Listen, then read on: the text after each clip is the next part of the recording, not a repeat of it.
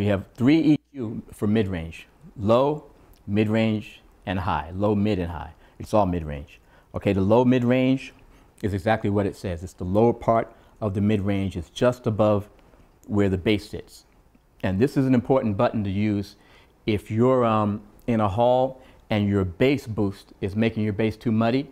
You might want to experiment with this low mids. I'm going to take the low mids and cut them out for a minute. Listen to this.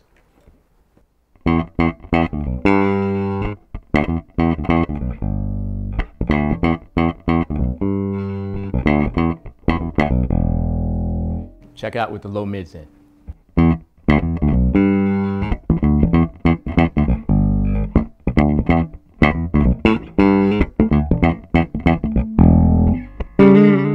Right? So what the low mids do is it provides you with a bass that's a little bit tighter and it's sweepable.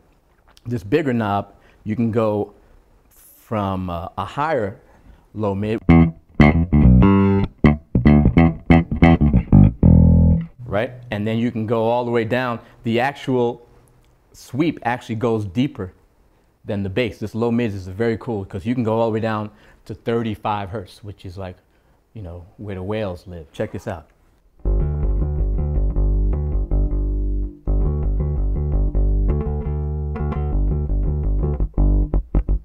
Right? So that's pretty low.